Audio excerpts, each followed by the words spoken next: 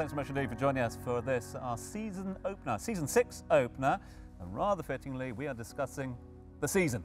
Look at that. It's synergy working together at the moment. When you're talking the season, there's only one venue that springs to mind. It's bringing together so many great events from so many different backgrounds as well. The boss of the Coca-Cola Arena is alongside us here. No stranger to these sofas.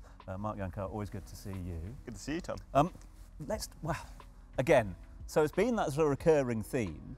I mean, it's not your first rodeo. You've been in this part of the world for a long time. You've been working in events for a while. I mean, have you ever seen it as busy as it is at the moment, or certainly leading up to the end of the year? Short answer is no. Yeah. Even the summer was crazy. We closed for a couple of weeks for some preventative maintenance. Staff went on holidays, and I think 19th of August it went. Just the light switch went back on in terms of the live event space. It's been incredible. So why is that? Is that just because more and more artists, more and more events want to come to town? They're looking for spaces, they're looking for opportunities here. I'm trying to work out why this year is busier than any one previous. I think as the city expands, obviously the population has grown, the demographic of nationalities has increased as well. And I think it's sort of that mentality of Dubai, that everything is moving at a fast pace and all ships rise in the tide. So, you know, it's activities, there's new venues, there's up and coming artists, there's abilities for artists that are perhaps TikTok stars last year are making potential arena performances this year. It's a different world. Now, Mark, you know I'm personally excited because I've already stalked you about this, about the basketball games happening at the Coca-Cola Arena. You got the cheerleaders and the big screens and the whole vibe. It is incredible. Tell us all about that. So Dubai's first international sports franchise is calling Coca-Cola Arena home, Dubai Basketball. They're competing in the ABBA League, which is sort of men's professional basketball from the Balkan states. Incredible opportunity for the venue and the city to finally call a team home. Gives us 18 home games this season. Majority of the games on a Sunday, which is fantastic. Family-friendly time of 7 p.m. And it just brings that whole element of basketball fans, sports fans, sneakerheads, live entertainment into one. Let's talk music for a moment. I have already spoken to you about Kasabian. I've got my Kasabian tickets. I'm very excited.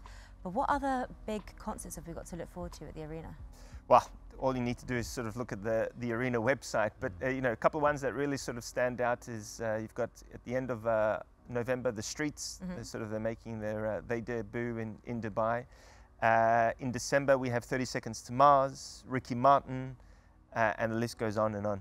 I feel like Lane's just got his diary out here. Yeah, I didn't know half of these artists were coming. I'm even more excited now. And I've been hearing on the grapevine that there's a big announcement that's going to be made as well. Yeah, so last time we were here, we promised we'll finally make an announcement on the show. Oh. And we keep our promise. And is it time now? Or? We're doing it. Go for it. Are we doing this now? Right now. All right, all right, let's go. So there is a very, very famous IP called Coke Studios. It's sort of been all over the world. There's Coke Studios Africa, Egypt, Pakistan. And in 2022, we had one edition. And I'm very happy to announce that it's returning back to Dubai on the 8th of December. And it is Coke Studios 2024. Wow, who's being featured in that? Well, that you just have to pre-register and go into the website. Maybe the next time you invite me, guys, I can talk about the actual artist lineup. But, I like that. But yeah. Given so much is going on, and given the fact that, you know, you've got some massive artists coming down, you've got the sports element now, almost like a sort of weekly or dual weekly occurrence, no shortage of big brands wanting to use your space as well for big launches, etc. How do you balance it these days as well? Because, I mean, I'm assuming you could sell out 2 arenas at the moment, given the amount of interest that's been generated. Short answer is it's all about sort of the supply and demand. As important as to obviously live shows and different demographics, whether it's Southeast Asian content or Arabic content or sports, it's really important to be able to use the space and sort of showcase the best what Dubai has. And we've got some incredible sort of business summits, conferences, forums coming through, including sort of one called Sephora, which is basically imagine the world's biggest Sephora store and multiply it by 10 and put it into an arena with guest speakers, activations, brand launches. It's over 3 days, not 1 day, not 2 days, but 3 days. It's going to be out of this world. And there are going to be any surprise performances there? I guess you have to buy tickets. Mark, come come check it out. on. I need the scoop here. But what are you looking forward to? So whether it's the Mega Campus Summit or the, what did you call it? Sephoria. Sephorium, that makes sense. Sephorium, what are you looking forward to next? How creative can you guys go? Day off, Is there probably. Yeah, that'd be nice. Look forward to next summer. A couple of days off.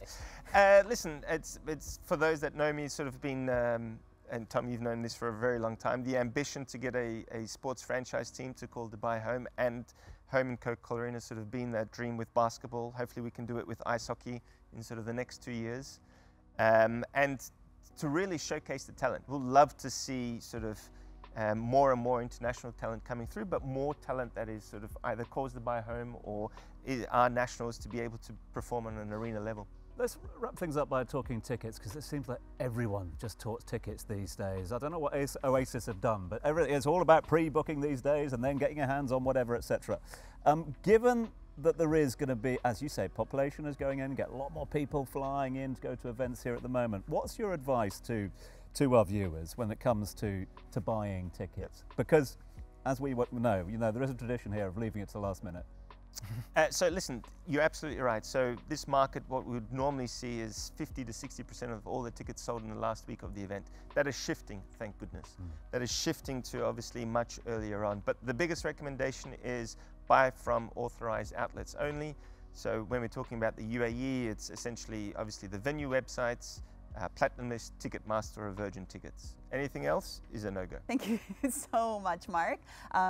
And we're looking forward to getting the next scoop from you. We'll see you at the next basketball game. Yes. Now it is time to get to know our guest co-host a little bit better before we let her go as well.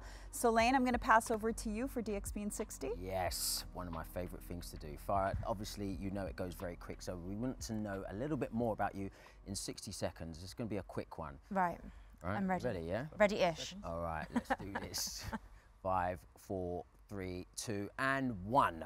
What is the one misconception about journalism, would you say? Oh, a misconception. They're all snaky and trying to get one up on you. We mostly just want to tell the story, right? So if the story isn't great, hey, that's your fault. Nice. Now, you're a legend in the game. You've interviewed so many people. If you could interview anyone, dead or alive, who would that be?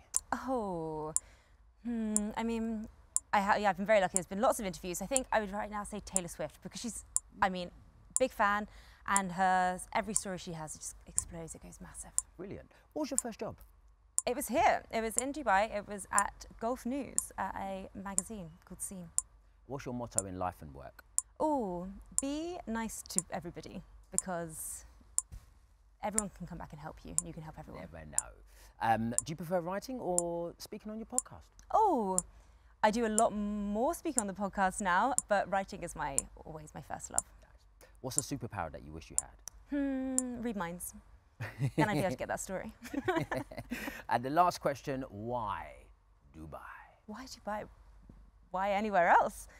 It's been home for so long. I love it here, and it's always changing, so it's never boring. Never boring. Farah, never a dull moment when you join us here on the show, so thanks so much indeed for being with us. Thank you very much for having me. all your help in planning our agenda moving forward, and of course to Mark, thanks so much indeed for being with us as well. You're not going anywhere, you stay there. Why? Because we've got a worldie coming your way in just a few moments' time. Piano, Ryan Gibb, pure class, next.